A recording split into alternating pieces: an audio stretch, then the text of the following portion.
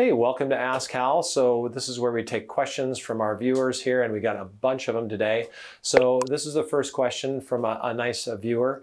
And this question is, hey, as a first-time home buyer here on the Central Coast, any advice you can give us? Well, yeah, there's a couple of really important things. I would certainly start first and foremost by getting in touch with a good lender, finding out what you qualify for. So whether that's today and you qualify, or you have to make a plan for, okay, down the road, I have to do X, Y, and Z, then I'll be a home buyer. The second thing would be, let's get in touch with a good real estate agent. So whether you ask around with friends, search online, that sort of thing, get a good agent. And quite honestly, I would probably call that agent first, simply because if they've been around the block a little bit, they're gonna know who the best lenders are and someone to refer you to.